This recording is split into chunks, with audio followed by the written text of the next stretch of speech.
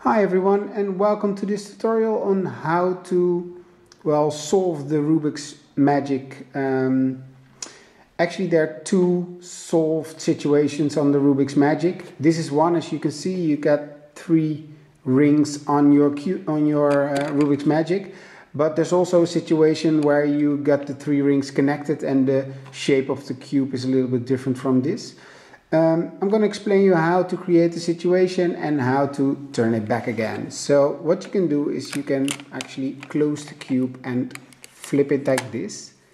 And when you hold the cube like this, you can create like one shape. And what you have to do now is you have to look at the back of your cube. As you can see, it's not there yet.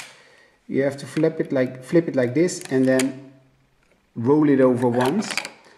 And well, this was not correct, so you have to roll it over again and just see if you can create something like this, where you can see actually, well, not the whole middle ring but almost the three rings.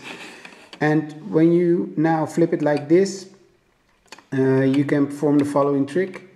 You have to flip this, flip it over, turn it like this, actually like it's a package, and as you can see, you've got now the second solved situation on your Rubik's magic, which is the three rings that are connected.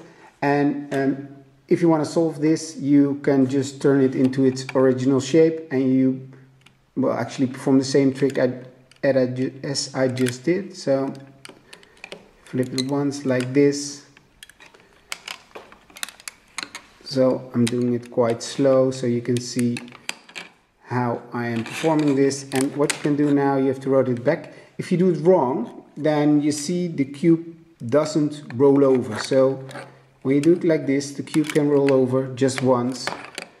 And now you see the situation where you got all the rings over here. You can create a package again, flip it out, and as you can see, we've turned it back into its original form and shape. I hope you've enjoyed this short tutorial. Don't forget to subscribe to my channel, and I hope to see you next time. Bye bye!